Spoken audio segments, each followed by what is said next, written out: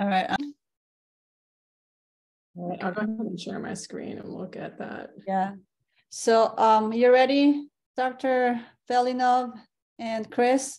Yes. Good afternoon, everybody. Thank you for joining us. I'm Mary Ambach, and today we have a very exciting topic, and we have a special guest speaker, Dr. Mona Velinov, joining us today. Also joining us is Dr. Chris Rogers. Dr. Rogers is the founder of San Diego Orthobiologics Medical Group or practice. I joined Dr. Rogers about 4 or 5 years ago from a regenerative practice in LA. We both conduct research, we publish clinical trials, we both teach at several conferences and courses, and we lecture at these national conferences, helping to lead and move the field of regenerative medicine and orthobiologics forward. There's also 2 other physicians that join us in our practice, Dr. Ed Evangelista and Dr. Muriel Diaz. And together we provide the most comprehensive regenerative orthobiologic treatments to San Diegans and people from all over the country. Dr. Mona Velinov is a board certified family physician for over 20 years. Thank you for joining us today. She is also a board certified physician in integrative medicine and certified in functional medicine. And her latest area of study and interest is in longevity medicine.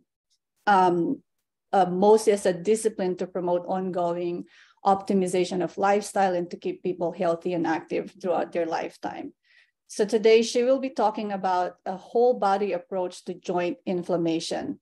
We are very lucky to have her this afternoon. Welcome, Dr. Velinov.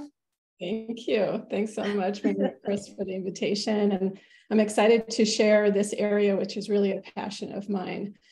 So we're going to talk about a systems way of approaching joint health. And what that means is really thinking of the body as a system working together. And this goes from down to the cellular level all the way up to the organs and then the organ systems working together. And so when we look at that and we think about these multiple areas of health, we can appreciate their interconnectedness and we can work in a conjunctive way to bring everything together.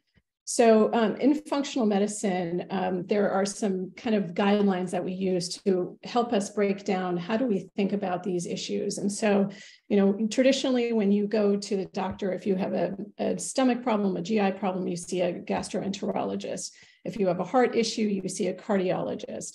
And so on with all the subspecialties. And really we think about those as the leaves of the tree. And if we take that down, you think, okay, well, these are all organ systems.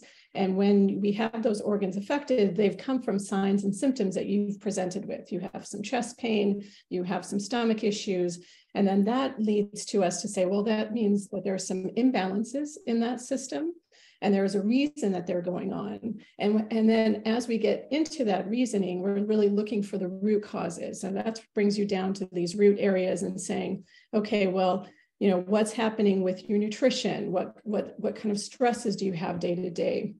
What are your relationships like? Who do you live with at home? What are some of the things that could be provoking those symptoms that are happening? What kind of exercise and movement do you do? What kind of sleep do you have? And what's the quality of your sleep? And then also just sort of, how do we perceive our health from the mental aspect, the spiritual aspect, and the emotional aspects of what's going on at that period of our lives? Combining that with genetics, so looking at genetic predispositions, do you have something from your genetics that might predispose that gene to be expressed, and that leading into symptoms. So it's a lot really working on the root causes and understanding what are these things that are leading to your health imbalance.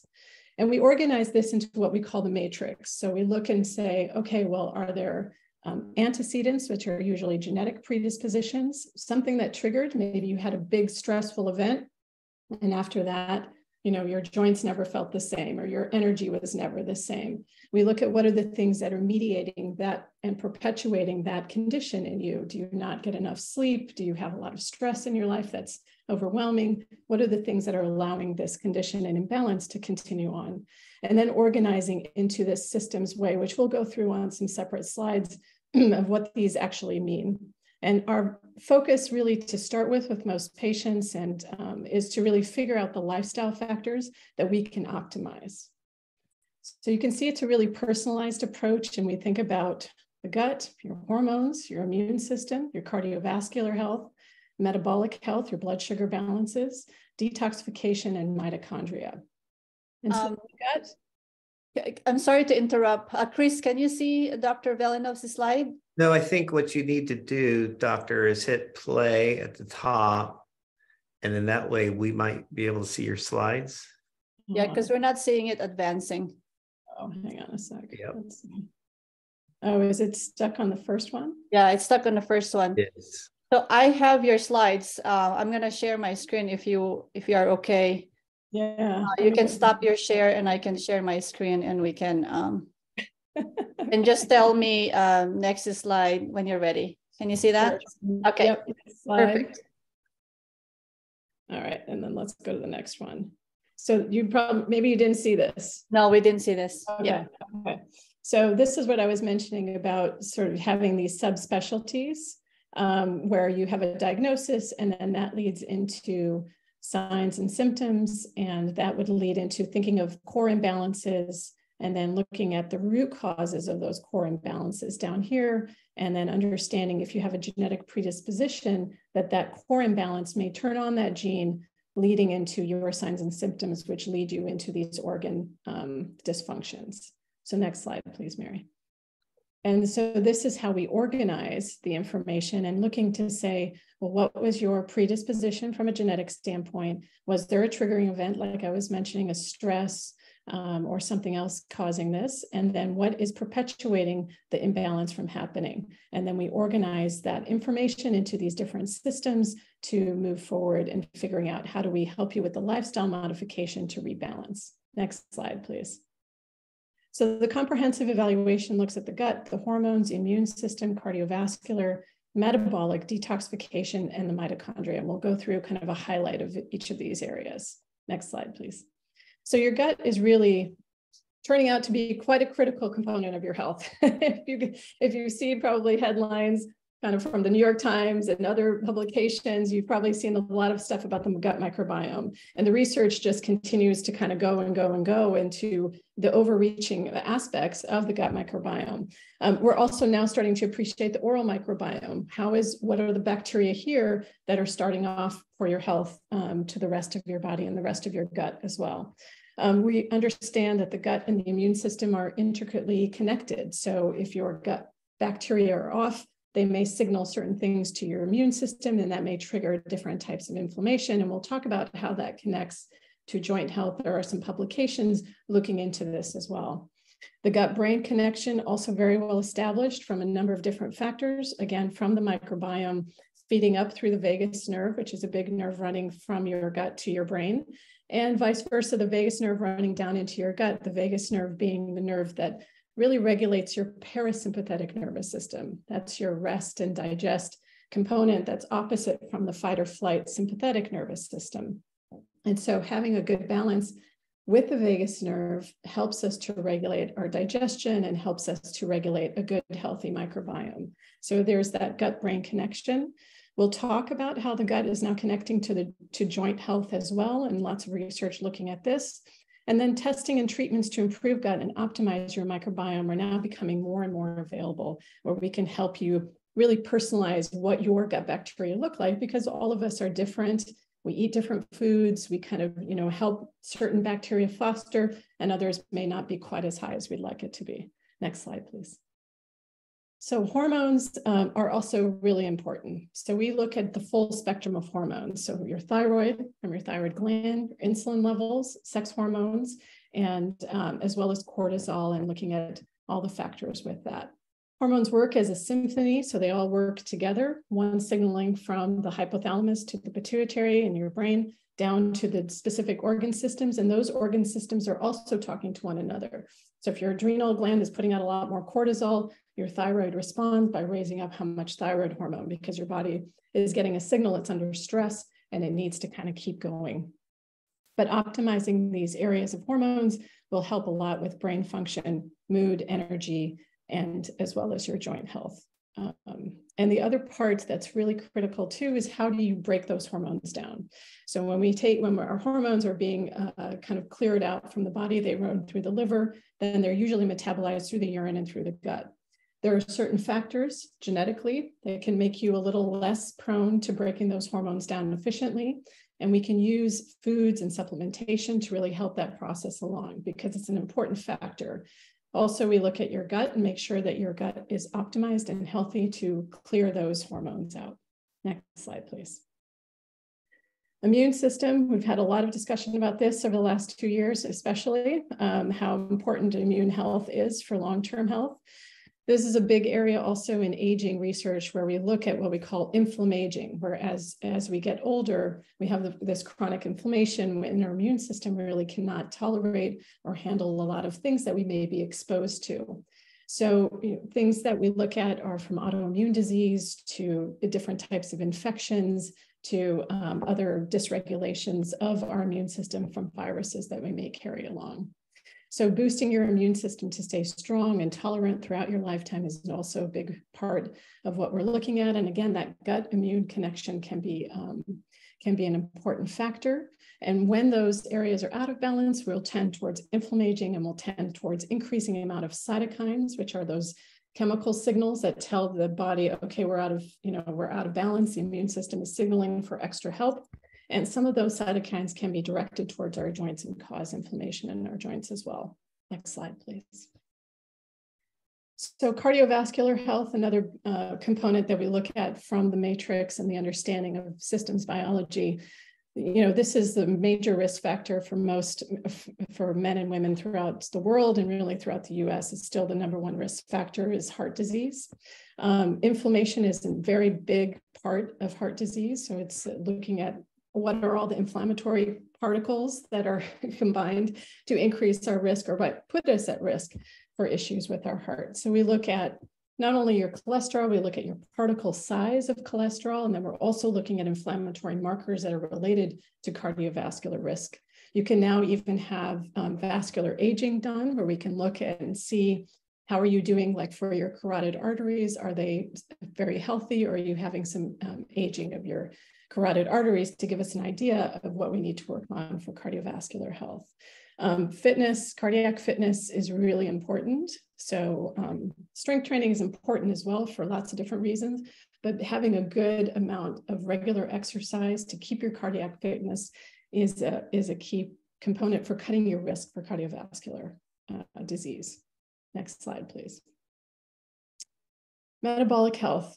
Kind of goes along with cardiac health, but also has a factor of different areas in the body as well. So optimizing your glucose, your insulin, your diet, even the timing of when you eat can be a factor for a lot of people as far as how their blood sugar responds. And then the quality of the food that you're taking in. If you're gearing towards a higher fiber diet, less sugar, low glycemic, so less even some of the foods that can cause a bigger sugar response will help you keep your glucose under control. A lot of times we have patients wearing a continuous glucose monitor who are people who are not diabetic, but we just want to see what happens when you eat these foods that you have every day. Everyone is different. Sometimes a sweet potato will cause a patient's blood sugar to go very high. Others don't have any response at all. So in this way, we can really personalize what you're eating every day to keep that blood sugar much more stable. Next slide, please. Detoxification refers to the fact of how we clear things from our body. So anything that we're exposed to every day, the liver, the lymphatics, the kidneys, and the gut are really, and the skin are the real ones that do all the work of clearing those things out. So that's everything we eat, the air that we're exposed to, the water that we drink, the things that we put on our skin from lotions, shampoos, makeup, everything needs to be cleared out. And this is the job of the detoxification pathways.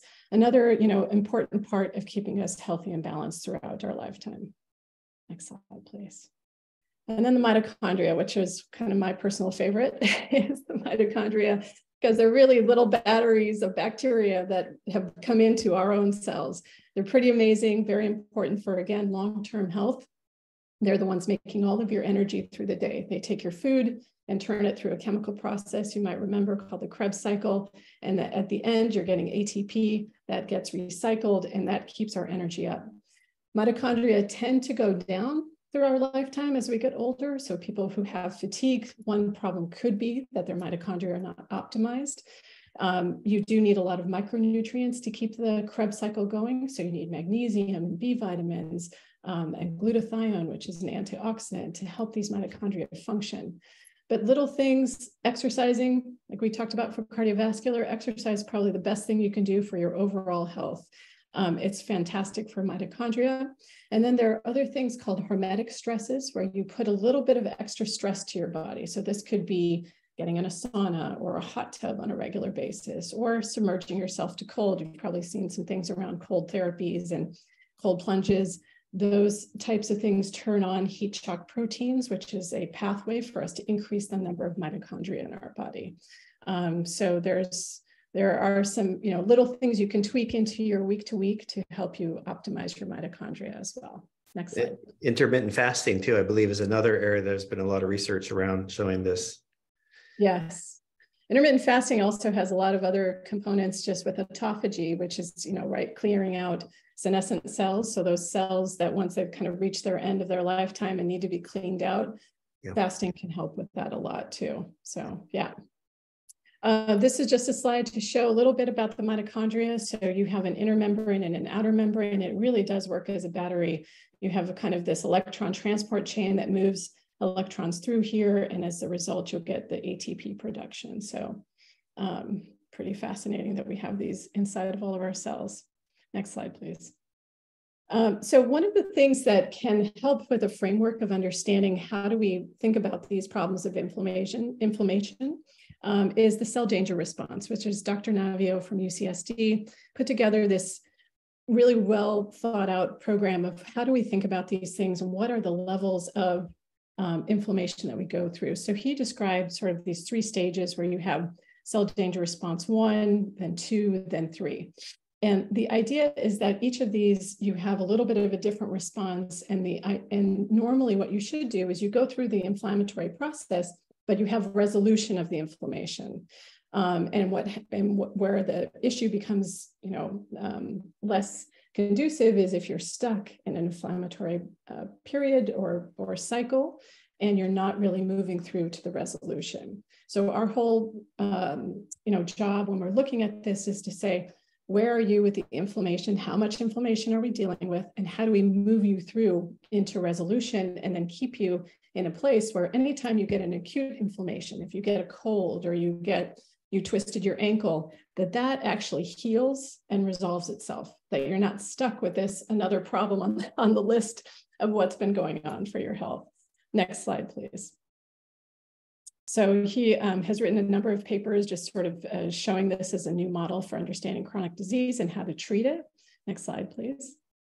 And so here's sort of how he broke it down. I like this as a really simple way of thinking about this is here's your affected tissue or organs, you get a stress or an injury, you go to cell danger response 1, then 2, then 3 should be the healing cycle. But if you don't get out of that healing cycle, then you can kind of get stuck in one of these illness categories instead of getting to recovery. And hormetic stress we talked about, like the sauna or the cold, you kind of go through a little bit of it is a stress, but it's a stress that actually makes you stronger. So it should be a short acute stress. You resolve from it, you actually kind of improve your strength and you have recovery as well. Next slide, please. So here's a little bit more kind of bringing in different things that we get exposed to. So you may have, the healthy cycle as you move through the cell danger response levels, and then you get back to wakeful activity and everything is getting healed. When we don't sleep well, when we don't have the macronutrients, when we have other things that are out of balance, you may get stuck into one of these areas where you're starting to get autoimmune conditions, chronic pain, some psychiatric type of symptoms that can be related to an inflammatory process going on, and you're not moving into the balance of the healing. And so this, again, is another diagram to sort of framework, how do we think about getting you healed and resolving the issue that's going on? Next slide, please. So Hippocrates said all disease begins in the gut. We're starting to really realize all of these things. Next slide. And these are some papers just talking about some of the areas. So we talked a little bit about the oral microbiome. P. gingivalis is a pathogen, is an organism that can live in our mouth. And it has been linked to Alzheimer's disease. It's been linked to cardiovascular disease. And it has also been linked to rheumatoid arthritis. Next slide, please. So this was a diagram that they had from this paper, just talking about this organism and how it is also can be linked to diabetes, heart disease, rheumatoid arthritis, cancer. It may be linked to different types of cancers. NAFLD is a liver condition where you have fatty liver, and Alzheimer's dementia. So this microbe, when it is overgrowing in your mouth, will send out sort of different cytokines, and now you have these inflammatory pathways, you get an immune response, and that immune response is causing inflammation in those different organ systems. There are now tests you can do. I use a couple of different oral tests that are saliva tests that actually can sequence what type of bacteria you have in your mouth. They look for those top pathogens, and then we do a program to really help people resolve that pathogen and clear them out, because these also can cause gum destruction and inflammation, gingivitis as well. Next slide. This is talking a little bit about aging in the gut microbiome. So some of the insights that we understand that can happen as we go through life. Next slide, please.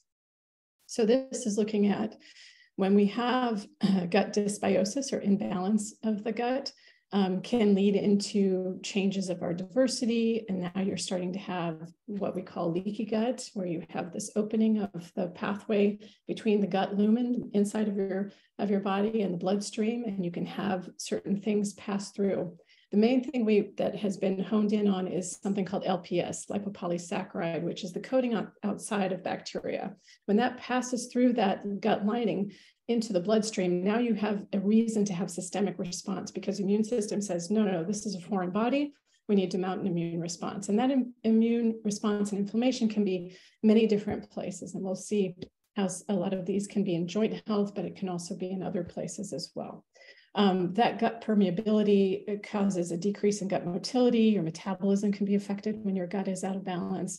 You have increased amount of inflammation, increased issues with disease predisposition, and needing to have different doses sometimes even of your medications. This can all lead into host senescence or aging. So senescent cells, we had mentioned kind of briefly, where those are those cells that are aging and they need to be cleared out. Having gut dysbiosis can kind of induce more of that aging pathway for the cells.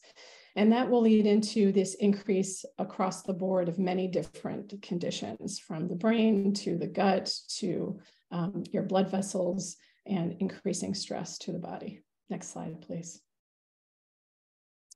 So we have over 3 million genes just in the colon. So when we're talking about the gut microbiome here, we're really only talking about the large intestine. Small intestine is thought to be relatively sterile, although that's probably, there are a few organisms like archaea, which are a little different than the regular bacteria that do reside in the small intestine. You know, I think we'll learn more about what the microbiome is of the small intestine, but at this time, we're really focused more on the colon and understanding that. They interact with our cells in direct activity. They are involved in health and disease, as we've talked about. You do have multiple different microbiomes. So, you know, we have a skin microbiome, we have a nasal microbiome. We talked a little bit about the oral microbiome. There's a vaginal microbiome. All of these areas have their own sort of subset of what the organisms are that are dominant, and that actually help you to maintain the right pH, the right kind of factors to allow for proper function. Next Dr. slide. Bona, in the past few years, we've learned in orthopedics that the disc, the intervertebral disc, the little cushion between your bones and your spine, we presume to be a sterile environment. Turns out not to be true. It has its own microbiome, which has been shown when it's not the right balance of bacteria in your disc can be associated with scoliosis, disc degeneration, all these other diseases that we, for years, assumed was just traumatic, wear and tear. Now we're learning that what you're talking about here also applies to the disc, which that's right. New data. Yep. Yeah, isn't that incredible? It's just incredible. Shocked me when I learned that. Yeah. Sorry, it skipped a slide, so I went back to your So the slide prior. I see. Oh, I think this is fine. Still the gut, yeah. Yeah, still the gut. Even the brain we thought was, sterile, and Right. there's a whole microbiome community there too. So, the story continues to become more and more interesting. So you have a very sophisticated set of signaling that goes from the mouth down through the gut to really signal everything that's going to happen with your digestion and absorption of all your nutrients, which you need for all the other systems to work as well. We also have this GALT, which is gut-associated lymphoid tissue, part of that immune system, really surveying, because every time you eat is an opportunity for an infection to be introduced into your body. Your immune system is there to respond to that. And that GALT also, sends out signals systemically as well. We talked about the gut and brain connection and those tight junctions, which are important to avoid leaky gut and keep that lipopolysaccharide from getting into the rest of the system. Next slide, please, Mary. Oh, yeah, okay, there we go. Oh yeah, so the gut microbiome and host health, this is looking at a new kind of clinical frontier of understanding how this all works together. Next slide, please. And this was just a nice understanding of how a healthy gut with those nice tight junctions, so you can see the cells are really lined up to keep things that you've been exposed to inside the gut lumen, and then it doesn't get through.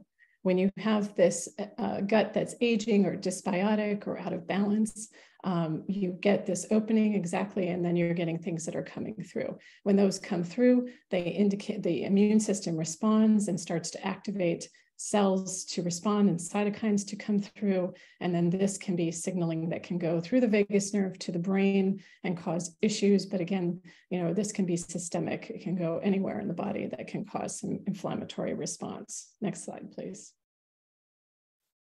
Again, kind of another association with how a healthy intestine is important to keep us healthy over our lifetime, and how a senescent intestine or dysbiotic.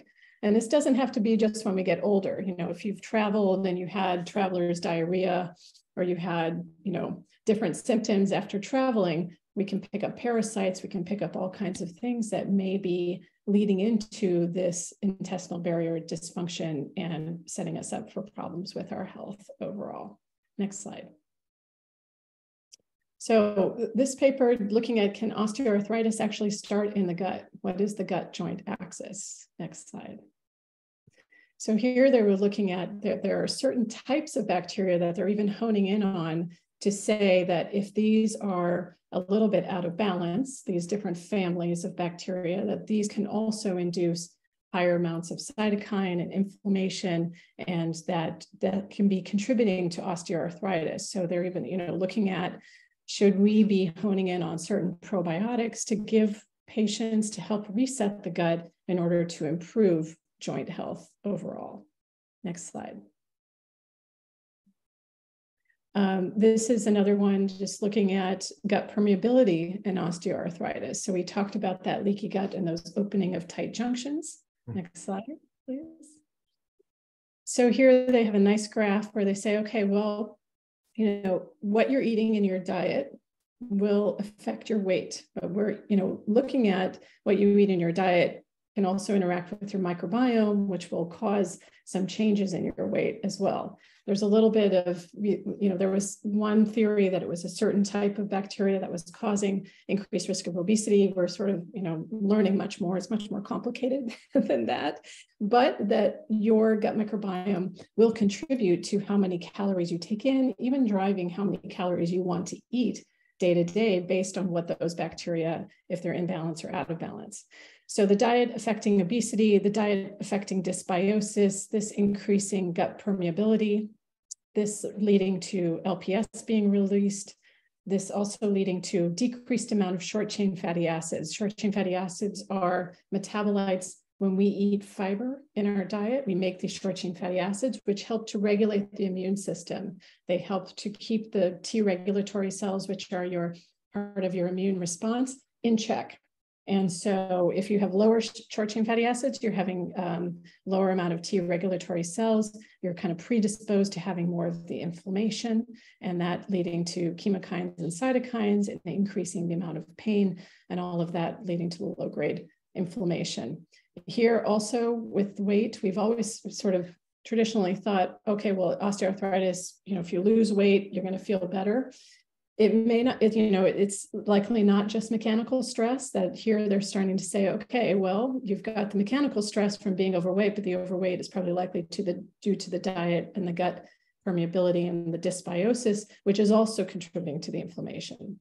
So this is where really understanding that intricate system and how all of these things play together and how we can address multiple areas to help you with joint pain. Next page.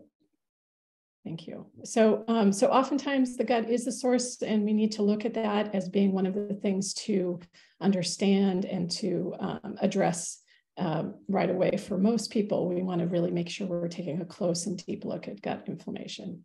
Next slide, please. So we do functional testing, looking at digestion, inflammation. We can check how much of the short chain fatty acids you have. We can look at if you have parasites. We can check for yeast. We can look for H. pylori, a bacteria that lives in the stomach that can predispose to ulcers and also to gastric cancer. And we look at all of these things through stool testing to really kind of get a deeper look as to what's happening for your body and also how well you digest your food so that you can get those micronutrients for energy. One organism we'll look at a little bit later is this organism called Akkermansia, which is a very important one that lives in the mucin layer, the mucus layer of your gut. It helps to regulate that gut, that leaky gut propensity. So when you have a higher amount of Akkermansia, it sort of acts as a guard, keeps from having the leaky gut development as well. Next slide. So this looking again, it's sort of a review as to gut microbiome and osteoarthritis pain, review of the literature, and how does this connect together? Next slide, please. And so they were looking at Clostridia, which is a type of bacteria. There are certain subtypes of Clostridia. You might have heard of C. diff, which is Clostridium difficile, which can cause a very strong infection and a pretty dangerous infection. But there are other subtypes of Clostridium that live in our gut microbiome that don't cause any issues. Even C. diff, for some people, they can have some of it in their gut, but it doesn't necessarily mean it's a pathogen. It needs to kind of reach a critical level for some to cause issues. So this paper was looking at those two with some strep species, and they were looking at Clostridium that certain subtypes could increase THC, TH17 autoinflammation, where you have more propensity towards autoimmune conditions, and certain species of strep increasing macrophages and leading to inflammatory immune response. And they were even looking and seeing in synovial fluid, when they took fluid out from the joints, they were seeing that there was lipopolysaccharide in the synovial fluid, indicating that this was coming from a leaky gut. Those bacterial components were in the joint and were causing issues. Next slide, please. So both systemic and local LPS burden associated with knee osteoarthritis and severity inflammation. Again, this paper looking at different types of exposure to LPS. Next slide, please. So this LPS tends to prime the joint macrophages. So part of your immune system response, this is your innate immune system kind of getting triggered when they see that lipopolysaccharide. They say, okay, this is not supposed to be here, attack, and then cause a cascade of inflammation coming from that. Next slide, please. So leaky gut, effective dietary fat, fiber and fat on your microbiome and your intestinal barrier. You're seeing, of course, how important it is to have a healthy gut microbiome. Well, how do you do that? It really boils down to kind of simple procedure. Next slide, please. It has a lot to do with what you eat. So making sure that you're getting enough dietary fiber. We usually like to recommend lots of different fruits and vegetables, mostly vegetables, kind of 8 to 10 servings of fruits and vegetables, and 8 of those really being vegetables, 2 of fruit, just so you don't increase too much sugar from the fruit. Low glycemic fruit like berries have a lot of anti-inflammatory component, but you want to get a variety of different things. So, if you tend to be someone who tends to eat the same things every day, try to kind of, include different vegetables that maybe you haven't tried before, look up different recipes, get those nutrients into your diet because they will help with your microbiome. There are certain fibers from asparagus, jicama, leeks, artichokes, which have some insoluble fiber that actually feed the microbiome and increase the short chain fatty acids we were mentioning before. So those foods can really help you create a better and healthier and more robust microbiome. Proteins and fats, you need protein to build muscle. Everybody's different on how much they need.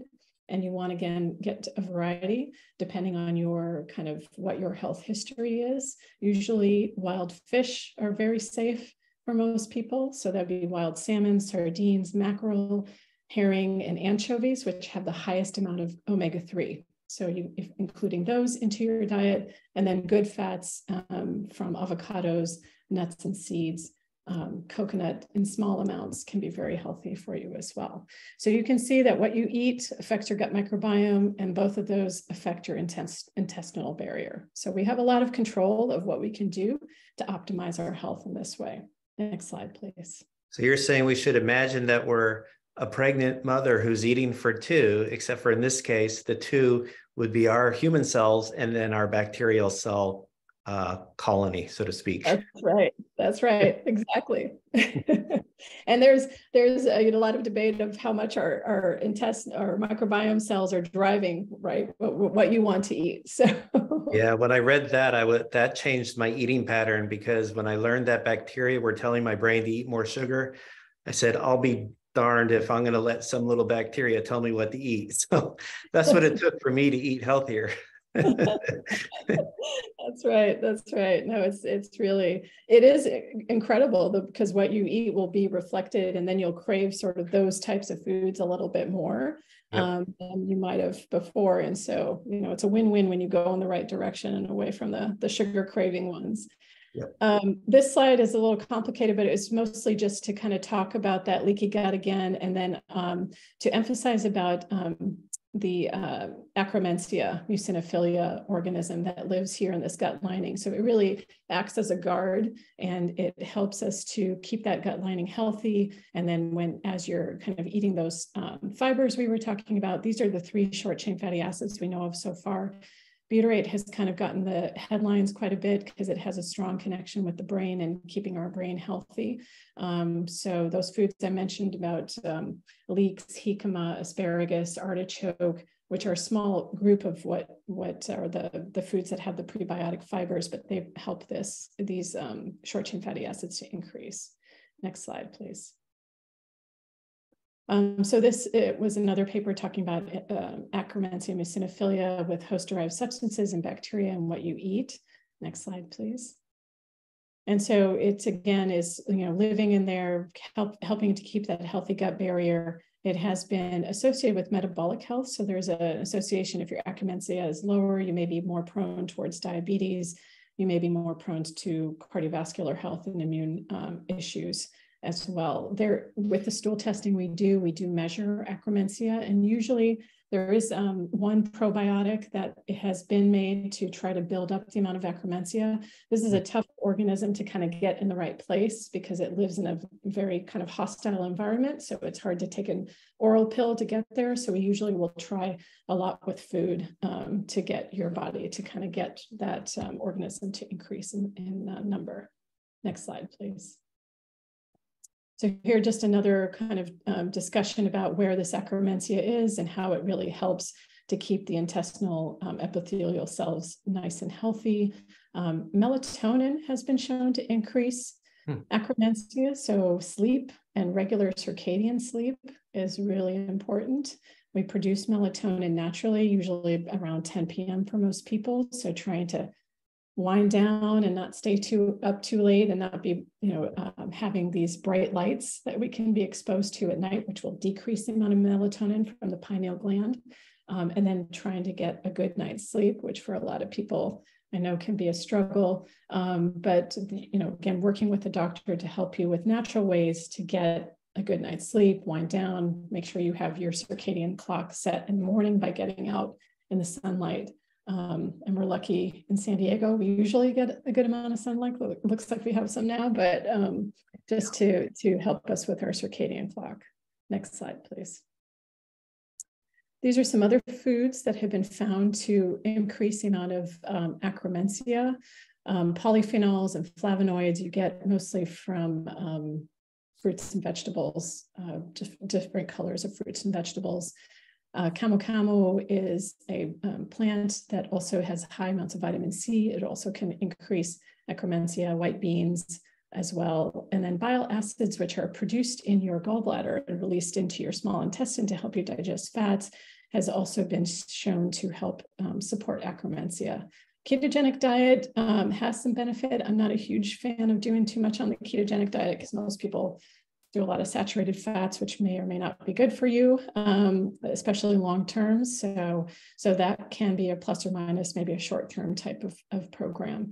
And then, a few other things with the capsaicin, hot pepper, rhubarb has some benefit as well. And inulin is a prebiotic fiber, which we talked about with those foods that I was mentioning earlier. Next slide, please. This is just another discussion about Akkermansia. I like this paper. Next slide, please, Mary, because it shows the relationships. So we talked about systems biology at the beginning and how things are interconnected. Here's Akkermansia and how it's connected to your glucose metabolism, your insulin levels, your liver is over here, it's connected as well. Your cholesterol is over here, how much fat you carry around your hips versus around your abdomen, your waist-hip ratio, your age will develop, is kind of combined with what's happening with fat deposition, and all of these are linked back to Akkermansia. So you can see how really interconnected, they're taking from one organism, it's touching on 3 different organ systems, your liver, your heart, and your really in your gut and your blood sugar control from the pancreas. And it's all connected. So it's a nice diagram just to kind of bring all of those pieces together. Next slide, please. So sex steroids, we talked about how hormones are important. They also are important for maintaining your joint health. Next slide, please. So this was a paper just looking at, how do estrogen and testosterone and dihydrotestosterone affect different areas of the joints. Oh, and DHEA, which is another anabolic hormone. It's a precursor to testosterone. We see some effects, this will differ between men and women. On this graph, they didn't make a distinction on that, but they did have another graph that sort of broke it down versus men versus women. But, hormones will affect how well your joints are working. They're helping to keep that area fluid and helping you to keep a good amount of anabolic strength around the joint. So it's an important part of keeping your hormones well balanced for you and really physiologically for you. You don't want to kind of overdo on too much hormones either. Next slide, please. So we look at your hormones in your blood. We look at how well you metabolize your hormones. We can check this through the urine and look at the metabolites in the urine to say, okay, are you breaking down and making sure you're getting kind of the optimal breakdown of hormones? So for example, estrogen has a few different pathways that can be broken down. One can be higher risk for breast cancer. Others can be very well metabolized. And we can sort of push the arrow a little bit to make the better form of estrogen, using B vitamins and diet to help you really metabolize that into the proper form and then excrete it out through the gut. And then using your history of hormones and your family history, we can really personalize a hormone protocol for men as well. When you're doing hormones, we have to be careful that we're not pushing anything that could increase risk for prostate cancer. There are lots of ways to monitor that and follow it as well. Next page, please. We talked about stress a little briefly. This was a nice kind of, short review talking about the autonomic nervous system. So autonomic being your vagus nerve, and a majority of what the vagus nerve is representing is the autonomic nervous system, and making sure that we're staying in balance. So we have that sympathetic, fight or flight, parasympathetic, the rest and digest.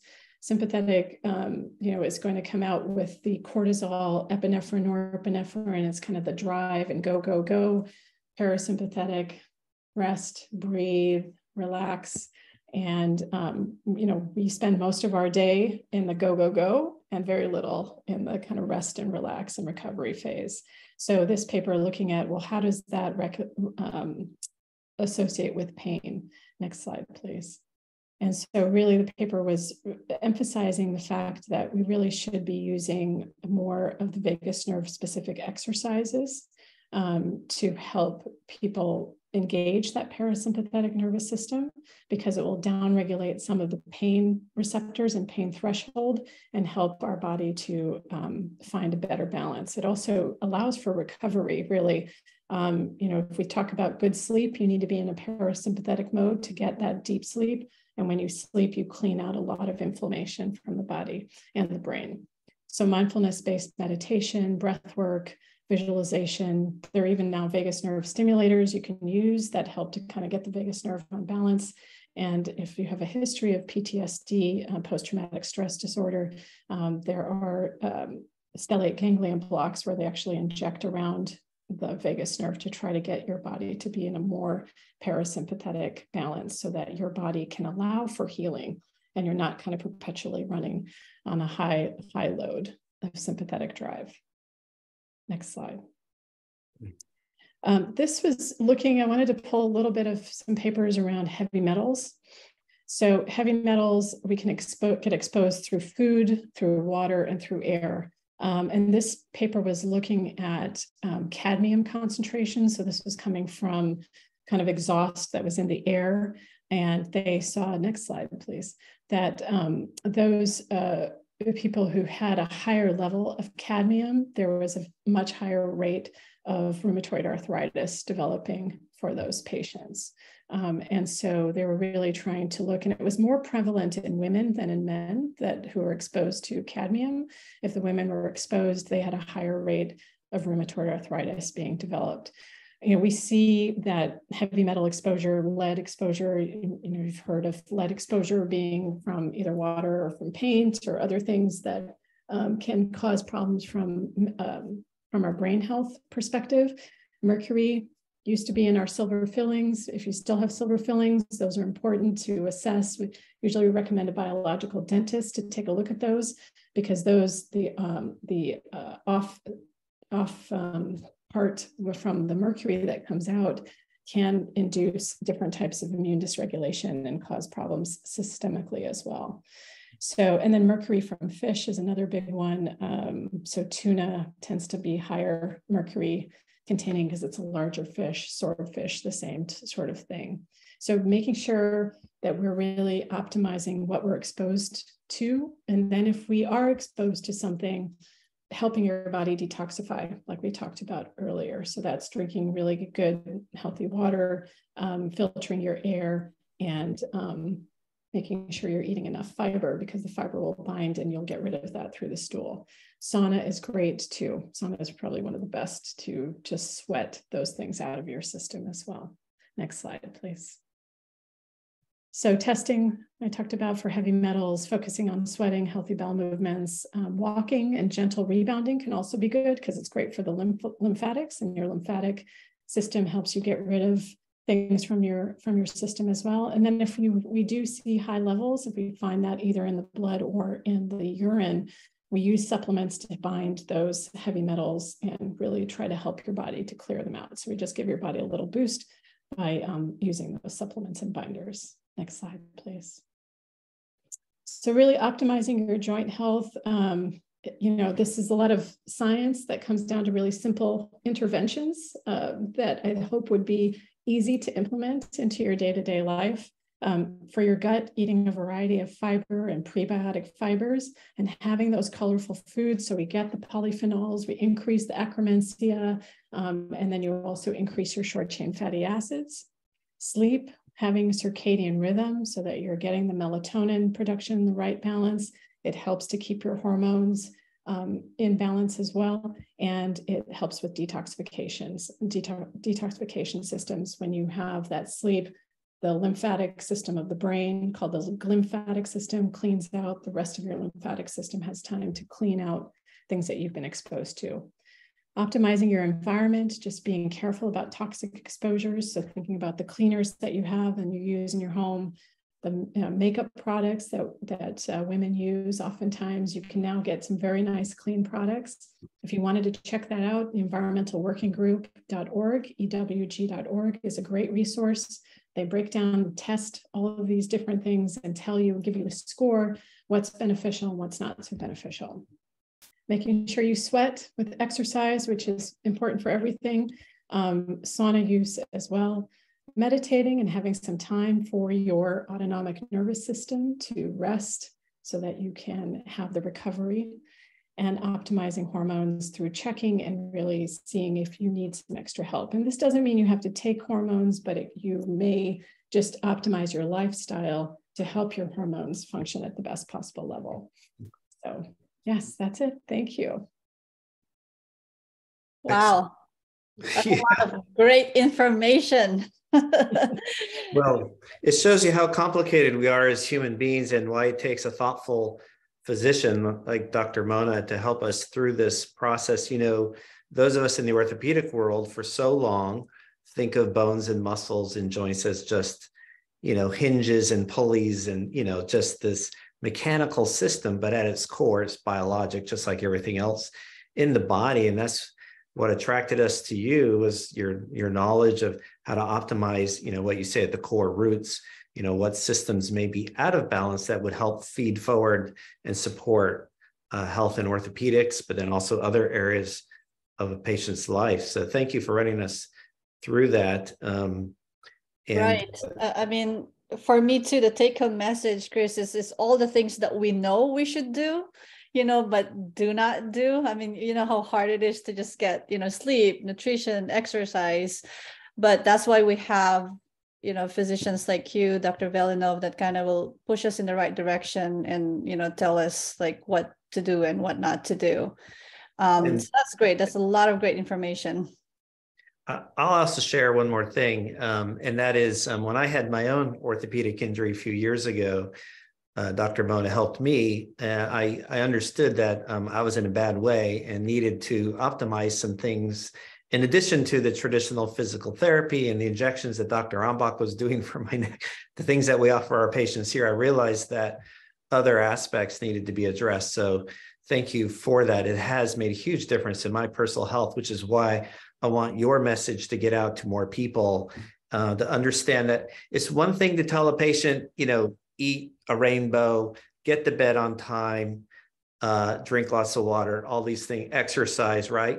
But so many of us are stuck in these little loops that there's another way out of them, whether it's optimizing the gut microbiome or specifically identifying what part of the gut microbiome needs to be tweaked to make it function better. And it's your approach to evidence-based medicine as opposed to just general statements that we hear so often in the media or on the internet. Your very evidence-based approach that I think makes you so effective as a physician. We strive to do the same thing here, where we use the available scientific evidence to guide our decision-making with patients on a customized basis.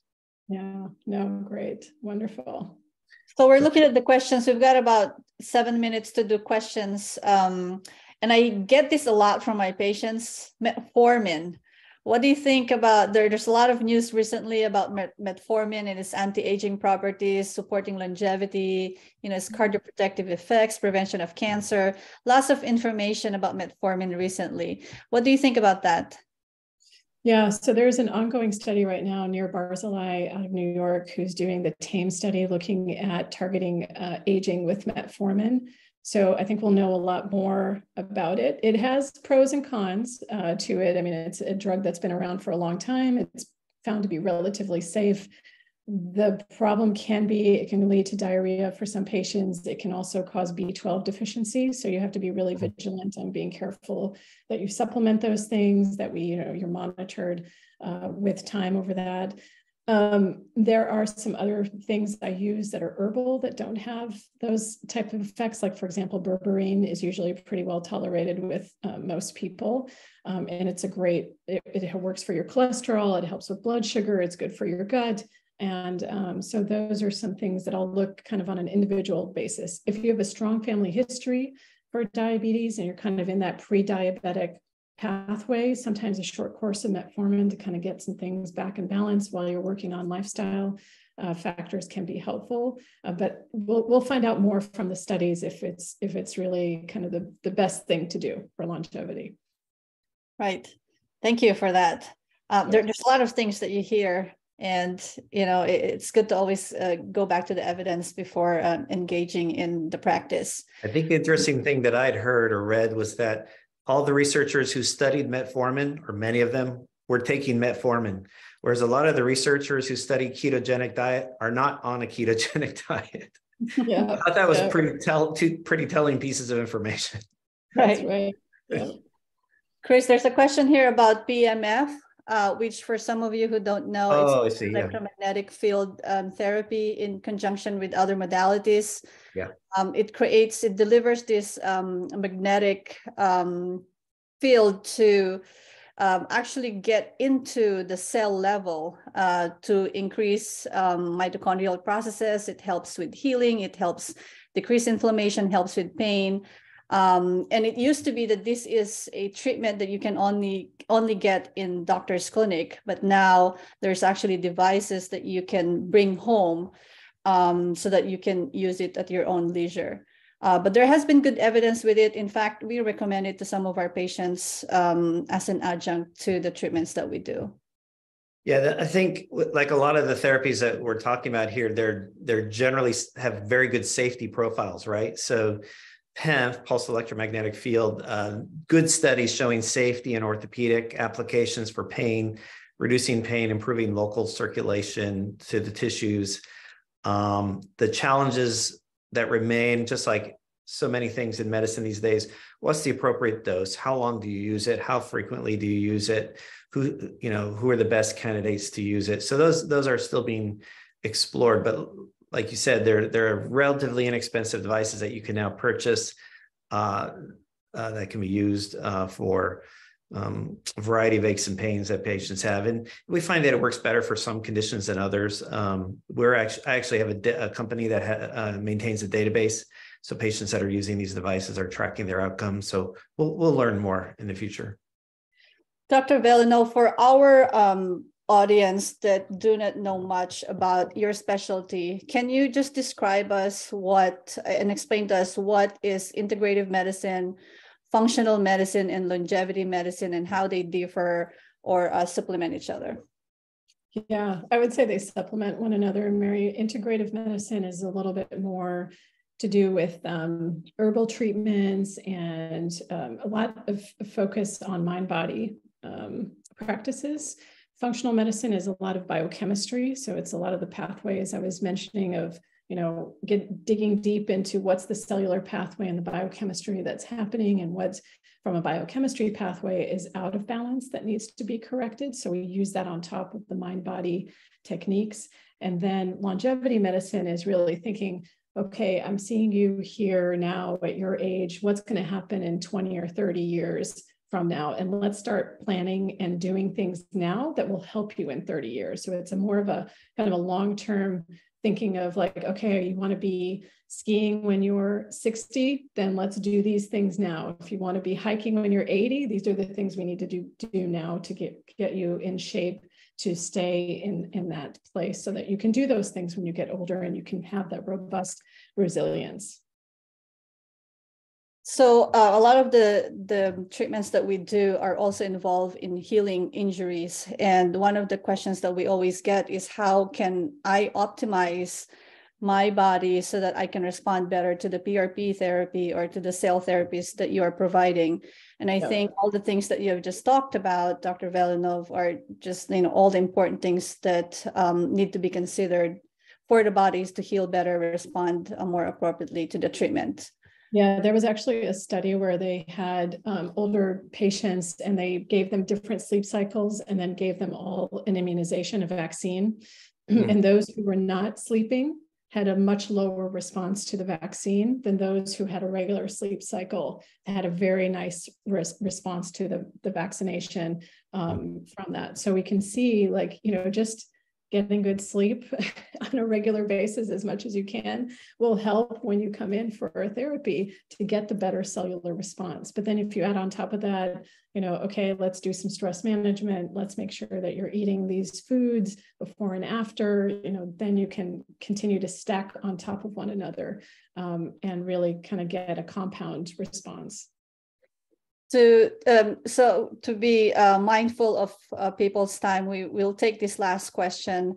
You gave us a lot of evidence with regards to joint health. Is there anything specific in the studies about ligament health or tendon health that was different or the same with regards to optimizing outcomes and this general systems approach in treating the body?